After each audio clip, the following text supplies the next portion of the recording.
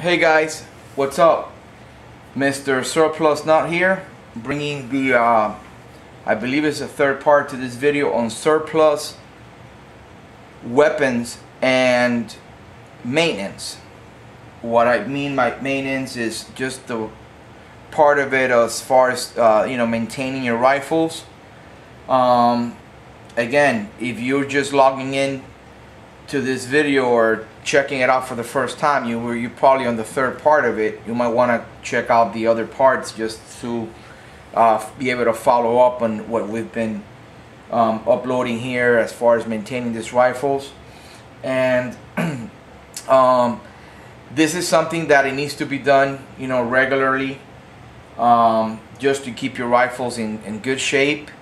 And these are some of the things that I use basically just to maintain it. Okay, I wanted to include this because a lot of people have asked me what do I use for retouching my surplus rifles. Okay, and this is basically what I use. It's cold bluing, obviously. It's made by Birchwood Casey. Everybody knows about it. But anyways, the Super Blue. I think they have one that's below this one called the Perma Blue or something like that, but this is supposed to be like the darkest one that they have. The Super Blue liquid gun blue little bottle. Okay, and basically this is really good stuff. If you use it and you apply it right and you follow the instruction, you can actually re-blue a whole gun with this. Now a lot of people don't prepare the metal, the surface, the metal that they're working with. If you just get this thing and you start basically getting your gun out, okay, not doing the prep work that the metal needs, and you just get a Q-tip and start touching up, it might work, but a lot of times it'll give you like a different type of color. Okay, it'll have like a different shade or tone, a different color than what you're probably looking to match on your gun. Now remember, and I know guys this has nothing to do with the gun maintenance and what we're going to be doing here, but I just wanted to bring it out because once you maintain your guns and you start lubing it up with oil, if with time this thing tends to fade a little bit, and you already have all this oil on your metal, like your barrel or whatever, you can't just come back and get a Q-tip and dab it and retouch it because it's just not gonna stick. Okay, so I've heard a lot of people where they do retouch jobs and they just wipe down their metal, the metal surface, get a Q-tip and they dab it and they think that it looks fine, but when you really look at it with good lighting, you can tell that it didn't pick up the same, it didn't match the actual bluing. And for the most part, listen to this, for the most part you're never gonna get a 100% complete color match because different countries use different methods of re-bluing or bluing their guns. And this is just like a touch-up. If you want to get a fine, even color on the metal, you will definitely have to re-strip the whole gun. Like strip it completely, barrel, all metal parts, and then use this. Okay, then you're gonna have a very, very equal color in the whole metal surface.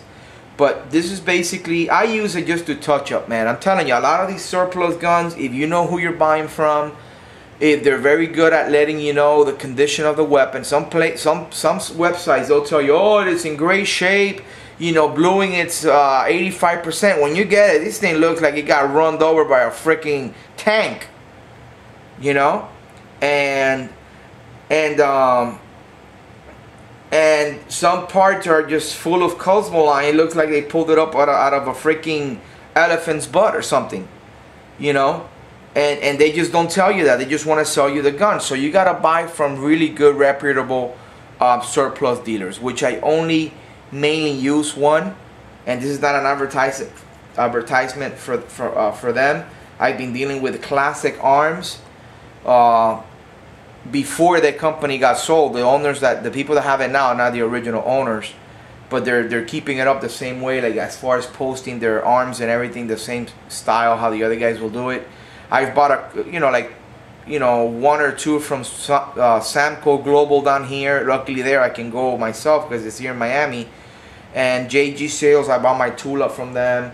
And but it's just depending on what you get. I mean, but for the most part they're in pretty good, the bluing is in pretty good condition, where you just have to basically retouch it. Okay, so going back to this, why am I involving this on this videos about maintenance, how to maintain your surplus rifles as far as the maintenance that you do on regular basis? Because if you don't start off by having your bluing pretty much even, and that you did it right from the get-go, when you lay your layer of oil and you lubed up your gun, believe it or not, it's just like wood. You can have defects on wood, on your wood stock, and once you put a finish on it, especially if it's got some type of gloss, like medium to high gloss, or even a satin finish, all that blemish and all those gashes and all those dimples and the imperfection on the wood, the finishing of the wood will bring it out, believe it or not. So the same thing works in the metal.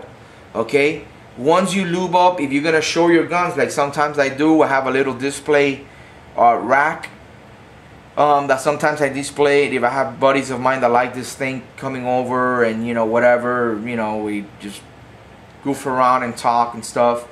Once you display your guns and you have all your metal with the oil on it and everything, you will be able to see in corners and edges where it didn't pick it up right away. And people that do this stuff, they'll know that wow, you did a terrible touch-up job. So what's the proper way of doing this? Getting the they sell like a kit of these that comes in 3 bottles. One, it's the rust remover, a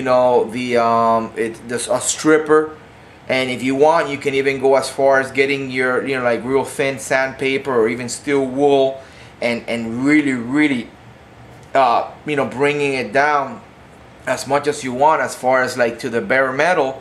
And the main thing is actually degreasing it. Some people use mineral spirits. Some people use alcohol. I've heard of people using regular automobile degreaser like Formula 98 or whatever. There's a lot of stuff. This stuff to clean the grills. I forgot how you call that. Like for your ovens and stuff.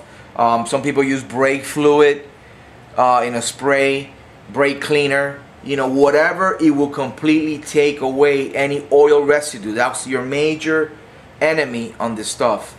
Okay, and that's why I wanted to include this, because I want to take you step by step on how to, when you clean your weapons, how they're gonna look their best, because everything has to do with preparation. You guys are subscribers of mine and have seen most of my channels, of my videos. You've noticed that I've always talked about the prep work. Okay, and it's on everything, on shooting, reloading, same thing, prep work. So it just goes like that. Okay, if you're building a house, you got to have a good foundation. If you're going to have a nice roof that will last you for 30, 40, 50 years, you got to have good walls and good perimeters and all that. So where your trusses are going to sit firm and leveled, and everything has to do with this, man, with the prep work. Okay, so you need to make sure your metal is completely clean of any oil residue. That will be your main enemy. And then after that, if you're just doing retouching, you can retouch and do it a few times. Okay, we'll take a couple times and then rinse it off with cold water. Some people have luck by, once they clean the metal really good, maybe I'll probably make a video, I'll probably do that, get like a regular piece of metal, and even if it's small, and just do a rebluing. Basically, if you want to go ahead and buy the kit of the 3 little bottles, you can do that, but the main one that you need is this one.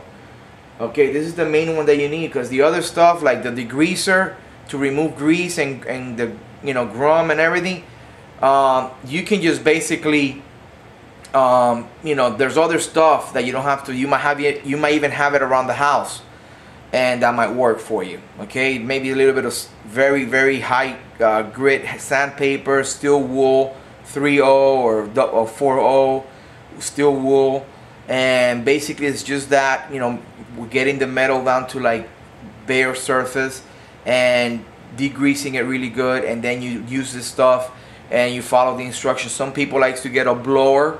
That has worked at times. It all depends. See, you can just use this and use regular water and rinse off the bluing one time. Okay, the first time with cold water. Let it dry. Then you want to get your steel wool and hit it again. Kind of like even it out. Then, give it a while. Then hit it again. And go through that procedure 3 or 4 times. And you might get the type of shade and tone and color that you're looking for. That depends on the metal. The consistency of the metal. What it was used, what metal part or metal type of metal you're dealing with. Okay, sometimes I've had better luck and people have done it that way, with getting a blow dryer and heating up the metal, and then applying this stuff to it and doing it that way, even though it's cold bluing, but you're heating up the metal. Then when you put the stuff on, and then you're gonna take it off, you use cold water, and you just gotta play with it and see what works for you. Okay, but this is one thing to do. If you're gonna go ahead and refurbish your wood,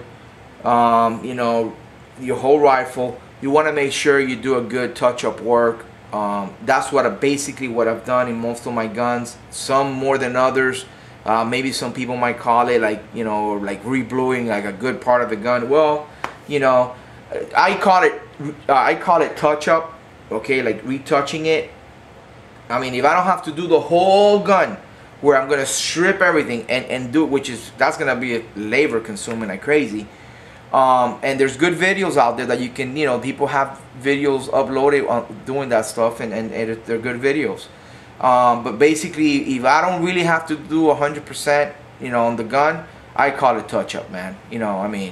So, all right, guys, we're gonna come back to the part now of completely getting into the maintenance part of it. I just wanted to bring this up so you guys could see what I use for touching up my bluing.